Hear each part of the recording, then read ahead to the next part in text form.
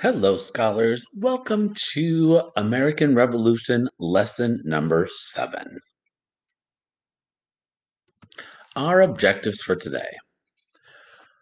We will hear about another plan by Parliament and King George III to pay for the French and Indian War, and we will identify how the colonists respond to this plan.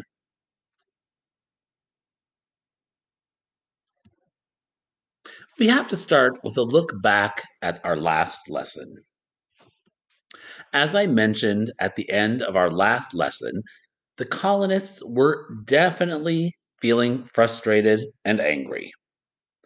Their government had placed a tax on their imports, such as sugar and molasses, and it was now allowing officials to search your home or business whenever it felt like to check to see if you were smuggling, meaning sneaking in, imports and not paying the taxes that you were supposed to be paying on those goods.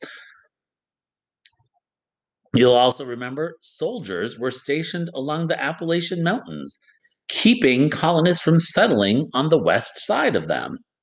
And Parliament had passed the Quartering Act, which meant the colonies had to provide quarters, places to live, for those soldiers.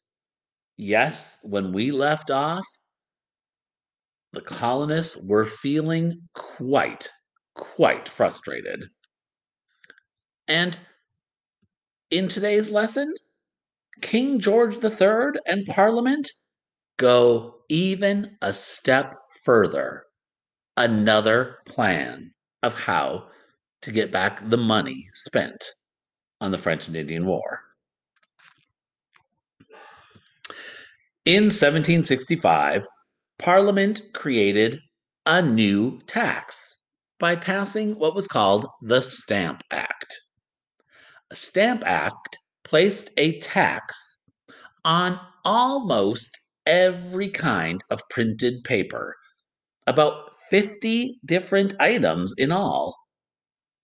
Under the law of the Stamp Act, you would have to buy special tax stamps, seen here, from a tax collector.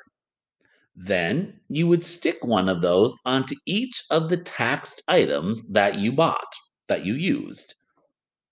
So, for example, every time you bought a newspaper, you paid a tax. Every time you bought a copy of your minister's sermon, you'd pay a tax. Every time you bought a calendar, a marriage license, any kind of legal or business document, you had to pay a tax. You even were taxed on a deck of playing cards.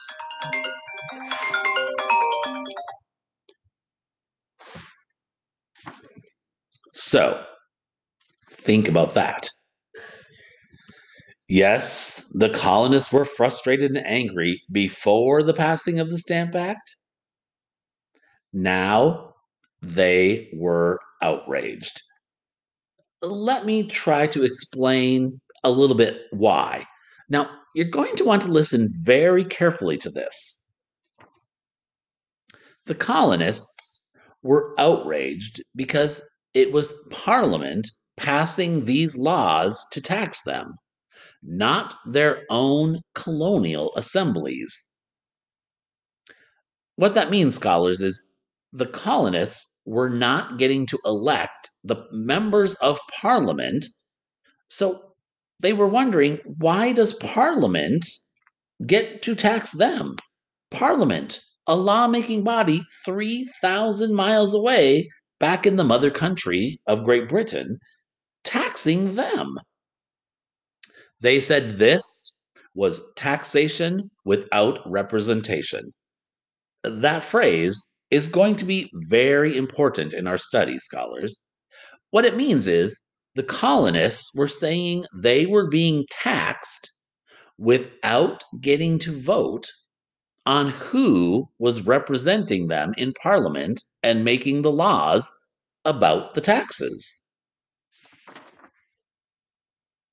Well, in response to this new plan of Parliament and King George III, it led to the colonists forming a group called the Sons of Liberty. These groups of people called the Sons of Liberty threatened tax collectors. In some cases, they even beat up some of the tax collectors. Now, this, of course, is not virtuous and not okay. Violence on others, not okay, no matter how frustrated you're feeling. Here is a political cartoon that was drawn about Sons of Liberty tarring and feathering and then forcing hot tea, down the throat of a tax collector. Well, in response to all of this treatment, many tax collectors decided the wisest thing to do was to just get out of town and forget about selling the tax stamps. And this, scholars, was not all that the Sons of Liberty did. They organized a boycott of British goods. A boycott is when people refuse to have dealings with a particular group or country to force a change. In this case, the Sons of Liberty got people to agree not to buy goods from Great Britain. And they said they would continue the boycott of British goods while the Stamp Act was still a law.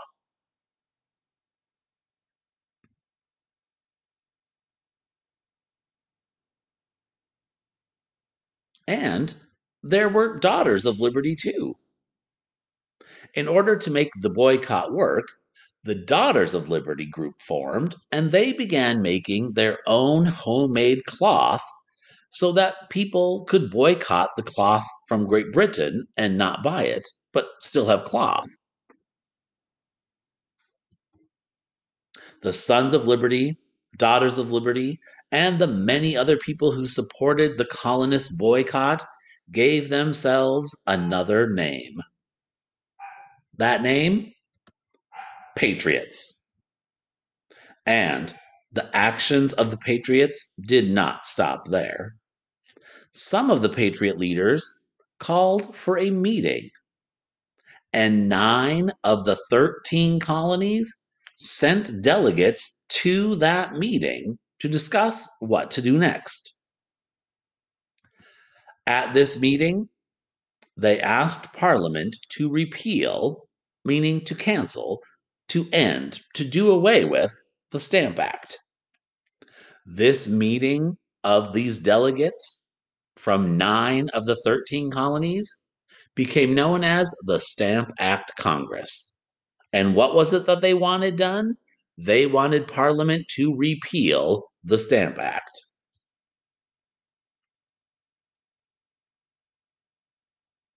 All these actions by the colonists both surprised and shocked the leaders of the British government. Never before had the colonies acted together against the British government. British leaders did not want this to become a habit. And British merchants and business people were not happy about it either. The boycott was causing them to lose a lot of money. Now, a quick note about these two signs. In Latin, this is in concordia, whereas cite sunt, which means in union lies strength. In union lies strength means we're stronger when we work together. Now, the colonies were not really thinking about this idea of working together, being stronger together, but this boycott and this Stamp Act Congress, them working together to bring about change, is the first example of the colonies working together. They didn't realize they would need to keep doing it and how important it would be to do it. But you're going to see later in our study this idea of working together, being stronger together, is definitely going to be true in our study. Well, in 1766, only 1 year after passing that Stamp Act, Parliament did repeal it. The boycott worked. The colonists celebrated with great bonfires. Their efforts had brought an end to the Stamp Act. What they did worked, and everything seemed like it was going to be okay now. They had made a difference. They believed this would be the end to their frustrations toward and their mistreatment from King George III and Parliament. Well, scholars, as we will soon see, the colonists were very wrong about that.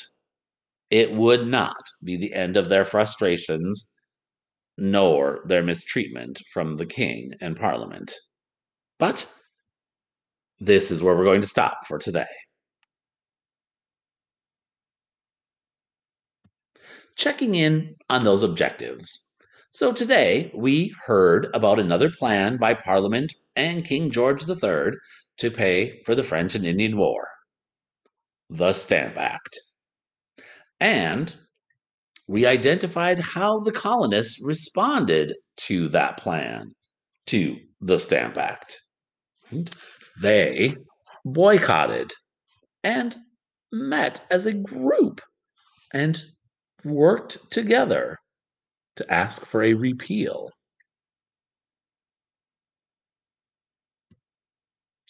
Our assignment for today: open that attached Google form, answer the questions about today's lesson.